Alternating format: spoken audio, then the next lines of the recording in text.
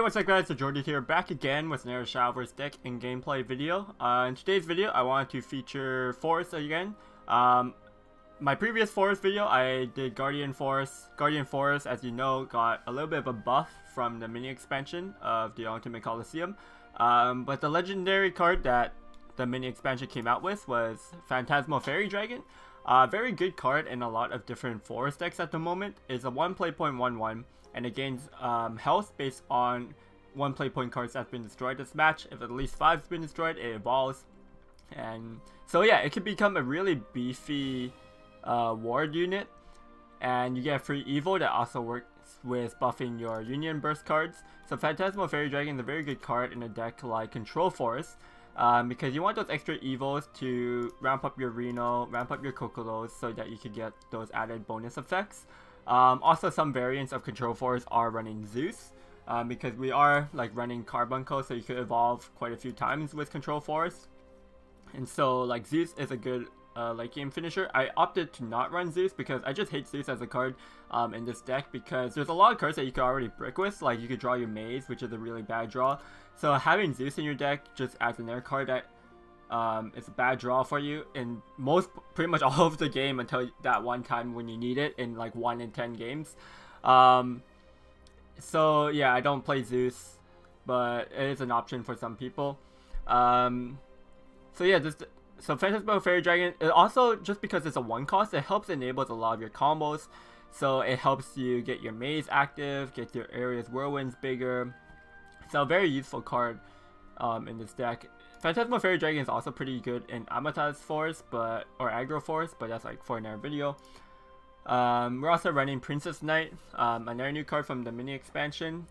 Just a very solid card because it cycles through your deck a bit, and if you happen to evolve the Princess Knight, you could buff up your Reno, your Kokolos. Again, very good to get your Union Burst off your Reno for like some matchups like Spellbook Rune, Evolve Sword, which is very prevalent. So getting your Reno Union Burst is pretty important a lot of times. Kokolo not so much, but the health could be very helpful sometimes. So yeah, overall, I'd say Control Forest right now is a pretty solid deck in the meta. If you can play it well, you should feel comfortable playing in a lot of matchups currently. The one hard matchup I would say is Natural Dragon, because they're a lot more fast now. So the only way you could go beat Natural Dragon is just by rushing out your Roaches. But yeah, other than that, like mid-range sword, the stats says otherwise, but personally I think that this is favored against Evolve Sword, slightly favored against Spellbook Rune, and what else is prevalent? Shadow, this deck is also pretty good against Shadow. So if you guys are looking to play a good Forest deck, I would recommend this one. If you're really good at playing Control Forest, I would say your win rate will be better than Guardian Forest. So yeah, if you enjoyed the video, make sure you give a thumbs up, subscribe if you haven't already for more Shadowverse content, and comment down below which is your favorite Forest deck to play right now, because Control Forest, Aggro Amata's Force, and Guardian Force are all very good decks at the moment. Oh yeah, and just as a notice, I just wanted to let you guys know that I do have merch now. So I will have you guys can actually just check out my merch link on TheJordude.com. If you click on there, click on the picture, it'll take you to my store. So I have various merch available at the moment. I will have like a sale, like a 10% sale in the coming week, so look out for more information about that. What else do I want to say? Yeah, that's about it. Oh, I also started streaming a little bit now. So I actually came back from California, as you guys know. So I actually have to be kind of like 2 weeks of self-isolation or social distancing for as much as possible within the next 2 weeks. And I just want to do that anyways, because coronavirus is pretty crazy right now. So yeah, trying to do more YouTube content and trying to stream more. I'm trying to stream in the mornings actually, so that's like around 10 a.m. PST. You can find my stream, and that's just twitch.tv/TheJordude. But yeah, so enjoy the games guys, and I'll see you guys next time. Alright, Dragon. So this is the hard matchup. We're going second. I'd rather go first for just trying to spam out Roach, but basically what I want in this matchup is just hard going for Roach, because if I do anything else, I'm just going to lose. So I'm going to keep the Nature's Guidance and hopefully draw into a Roach, and then we can start that going. The good thing with going second is that we can evolve Roach on 4. This isn't a very useful hand. If we draw a Roach though, this could be very good because we got Guidance, we got Barrage. He probably, oh okay, he's probably playing the Dino on 3. Can't really do anything here. The question is if I want to play Traveler's Respite right now to set up something, but it's not really doing much.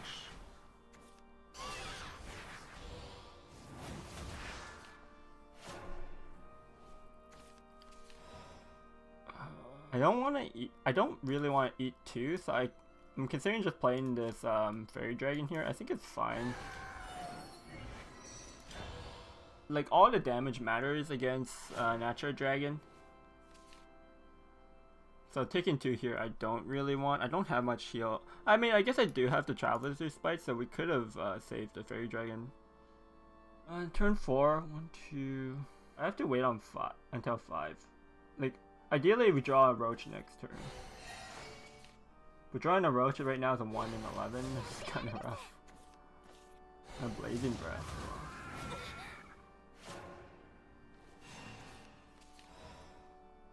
It's a lot of damage.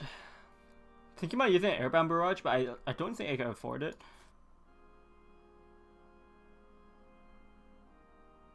I'm gonna play 1 Traveler's Respite right now and then pass, I think.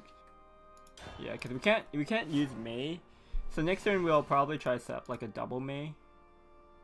Because we can, right? We could go Traveler's Respite, the 2 free trees. So that's 3 cards, and then we could like Fertile Aether, and that's 4. And we still have 3 mana, so we can play 2 Mays. I'm surprised he didn't use an Evo there, actually. Kokolo. I wanted to use this Kokolo, so...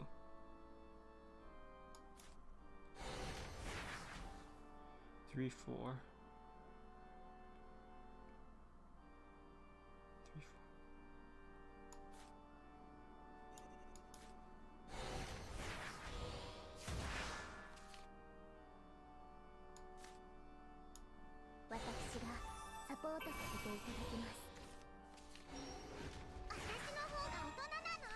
So no, I have to evolve this first so I could guarantee Kodas.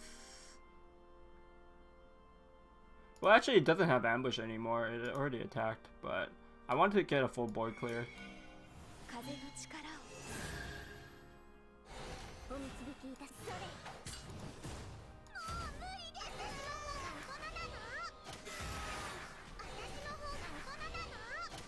But yeah, not having a Roach here is pretty rough. Like, we have so many bounces. And with our Evo, we could have had Roach like developed if we drew 1, but I mean that's just how it is, right? We pretty much commit fully into getting the Roach. If we don't draw it, we don't draw it. Luckily he hasn't played a Valdane yet, so we're not taking tree damage. But I feel like a Valdane is going to come out pretty soon, and he's already like hitting trees. Got 4 trees destroyed. I might actually bounce the Kokolo back and try to just draw more cards off of it. It kind of sucks bouncing it back though. I'd rather just try to find Roach. If we don't draw it, we're just kind of dead. I wonder if he's going to kill this, like use an Evo and kill it. Okay, so there's a Roach. Okay.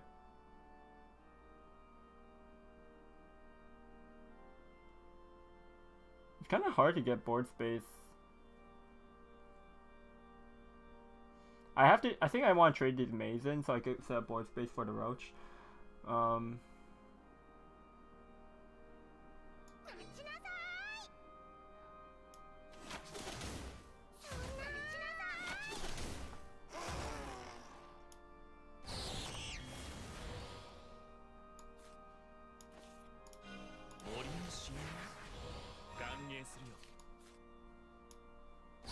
Like use a Nature's Guidance and play the Roach and evolve it to go over the Dino.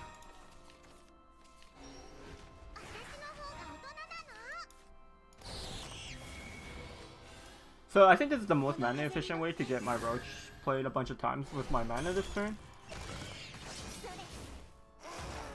And also, like, I definitely want to set up the Machina tree first because it takes up more of my play points. So later on when I want to squeeze in Roaches, it's a bit easier. And also this just sets up a ward in case he has like more Dark Prison Dragons. 4, 5, 6. So we could get one Roach going. There's a Valdane. Next turn will be what? Turn 7? Oh, that was his turn 7. So next turn is turn 8. If he uses the Evo, he could set up the Union Burst. There's an Airbound Barrage. Is that enough?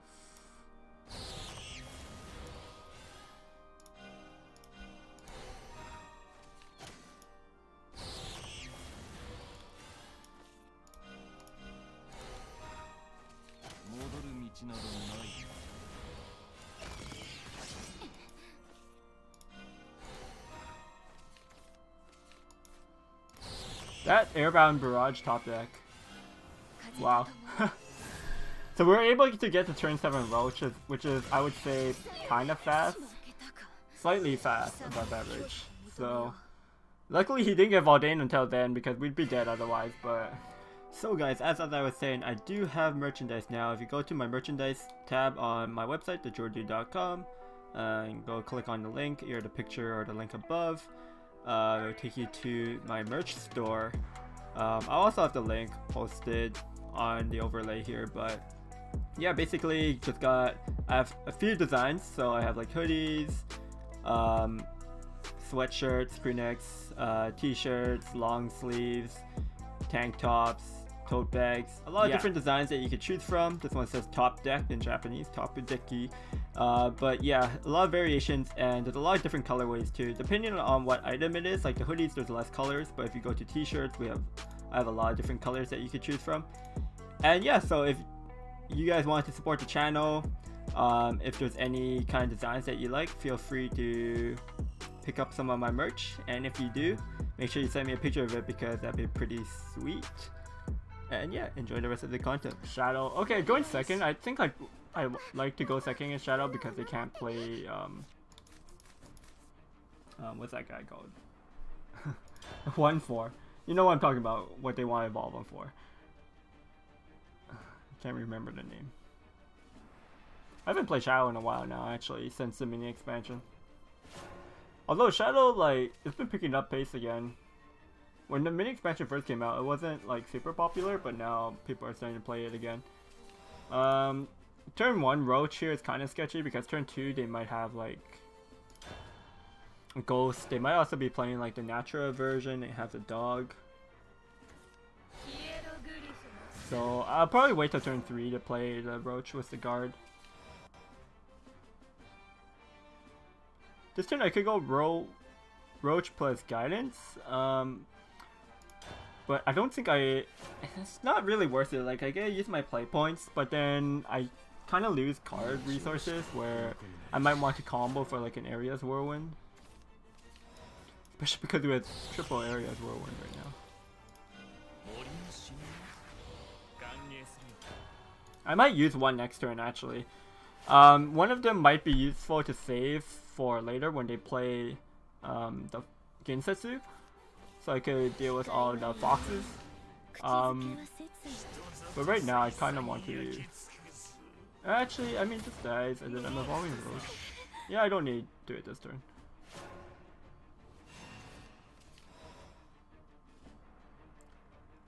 So this turn I could go for the Roach, Guidance, Roach. But that's really inefficient. I'd rather go Roach, Phantasmal Fairy Dragon plus the Kokolo here. Seems good.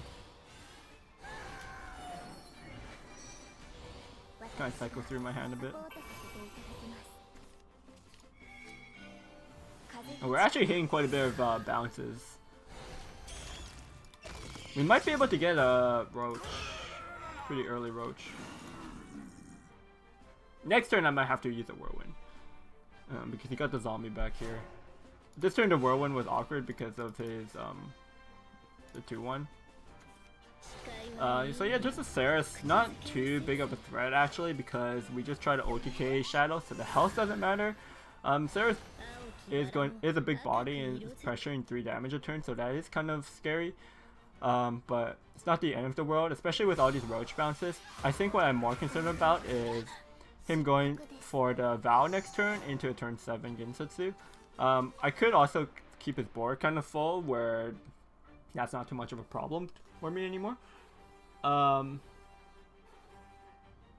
I guess let's think about this turn. Like this turn I could go Whirlwind, I could go Roach, Barrage, Roach, Whirlwind clears the board, but then I kill my Roach. Can't really do it without killing my own Roach.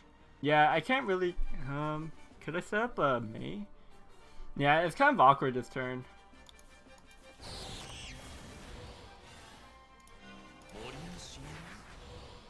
If I run out of time, I have to do this. I couldn't figure, there isn't any good combination where I could set up a Mei and a Roach to get a full board clear, so I'm just gonna do this. It's like meh, but because I float 1 play point, but I got to play my Roach 2 more times, and actually it's almost set up. So I could go like Roach plus Guidance, play Roach, evolve it, and that evolved Roach could go face. So my next turn would be like Roach, bounce, Roach, bounce, Roach, bounce, Roach. 1, 2, 3, 4, 5, 6. I need 7 mana to do all of that. So maybe next turn maybe I'm just trying to it depends. It depends if he Eternal Vows here. If he Eternal Vows, I have to try to find something to do to be careful of Gensetsu. He has to be thinking that the Roach might kill him next pretty soon, so I think he wants to Eternal Vow, but if his hand's like kind of expensive, it's not worth it vowing right now. So maybe he just develops. Okay, so he's actually going for the Shutenoji. So, okay, he's not going to be able to play Gensetsu next turn. So I kind of want to just set up a board clear here and get my Roach prepared. I could do that, right?